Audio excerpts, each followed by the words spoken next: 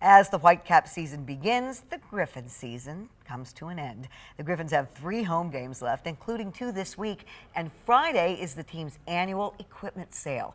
It runs from 6 p.m. through the second quarter of the game.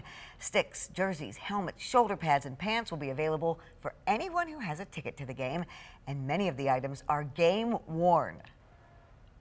If you're a collector, if you're a player and you want some really good equipment, or you're looking more for the merchandise side and the memorabilia, either way, it's a great opportunity for fans to come out and get some really unique items. After only being able to welcome 750 fans per game during last year's shortened season, the Griffins were among the top 10 teams in AHL attendance this year.